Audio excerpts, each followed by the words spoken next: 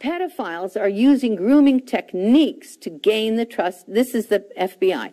Pedophiles use grooming techniques to gain the trust of children and unsuspecting parents. Now, we could spend a whole couple of hours just talking about the child brain and the undeveloped child brain and the fact that that child's brain is not going to be developed until roughly age 21 to 25 to be able to deal with, in terms of the frontal cortex, in terms of the frontal lobe, to be able to deal with these kinds of stimuli, this kind of arousal state.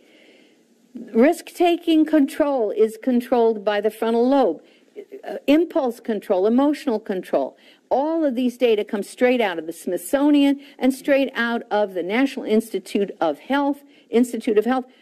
Jay Guild has developed a massive body of research on children's brains. The children are being assaulted in the classroom, and they are being assaulted using grooming techniques. The grooming techniques that the FBI has defined. The FBI states pedophiles demonstrate sex acts to children. They give them pornography to teach or to give instruction. They teach children how to masturbate, how to perform oral sex, and to engage in sexual intercourse. Pedophiles use pornographic images to arouse victims, particularly adolescents. They lower the sexual inhibitions. They show pictures of other children in sex in order to overcome the children's natural fears, indicating it's all right to have sex. Well, now, the education. We looked at some of the educators just a few moments ago, the lead educators. Now we're going to look at some of the education. The following are sanitized child illustrations from a popular sex education book that's used in U.S. elementary schools.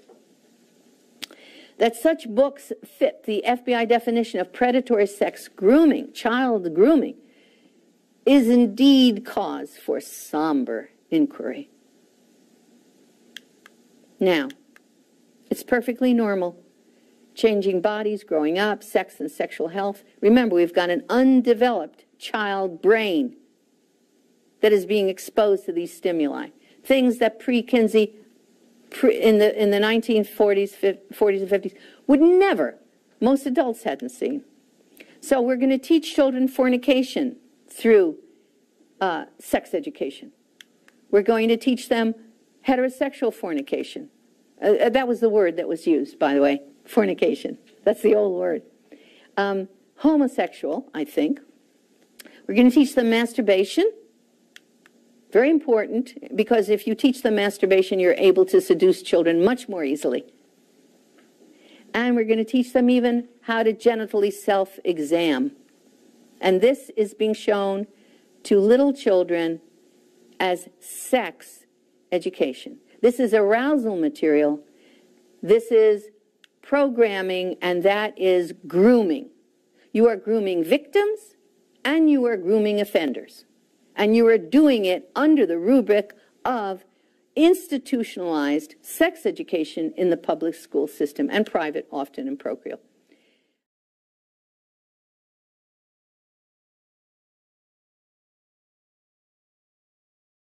Normalization of pedophilia, pederasty, and the brain reshaping harm by pornography. Sex education, I would tell you that sex education as it is designed today fits the FBI definition of grooming by pedophiles. Lincoln Law banned obscenity in the U.S. mails. What did he define? What was defined as obscene? Any book, pamphlet, picture, print, or other publication of a vulgar and indecent character. Those were French postcards in those years. Shall be admitted into the mails of these United States. There you go. A drug called pornography. The Christian Post said 30% of women are addicted. I think it's a little bit high, but maybe not. I don't know. 67% of men say they look at least once a month. It's an epidemic in the church community, they said. And of course, that's certainly the same in the secular world. 51% of pastors say that they're tempted by pornography. 67% of sex addicts professionals with a college or graduate degree. Businesses, here they're talking about several of them, but they're visiting porn regularly, losing huge amounts of money. 60% of Christian men sought out some form of pornography, they said in the last, I've forgotten what, how long. 90% of 8 to 16-year-olds visited porn online. 17% of women are reporting addiction. And let's not forget abortion. When we start to dehumanize people in the way that we are dehumanizing them, when we strip them of their most basic moral attributes, then, yeah, you're going to have well over 1.5 million, say, abortions a year, 3,700 a day. Now, in my research for the United States Department of Justice, images of children, crime, and violence in Playboy, Penthouse, and Hustler, which was, this little pamphlet was distributed all over the country, and all of the 7-Eleven stores stopped selling Playboy and Penthouse. Okay. However, thank you. However, they're back at it, of course, because we are trying to get the material to people, and it's difficult to do it.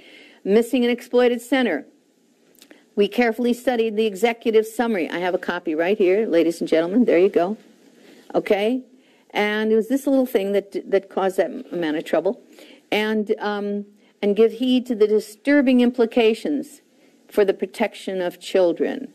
It must be read by about all the ways that pornography and violence in media affect the incidence of child sexual exploitation and abuse. Now, y'all familiar with Dr. Falwell? All right, so Dr. Jerry Falwell invited me here. He did a lot more than that. It's in my last book. Why is it not a crime, said he, for Guccione, Hefner, and Flint to distribute this? This was in an interview. I was much younger then, yeah. And it was in the Pastor Study, 1986. Dr. Falwell said, I have it here. Let me read this memo. It's unbelievable. Please, and he's reading from the memo. Please I have the tape, the video of it. Please, the whole interview.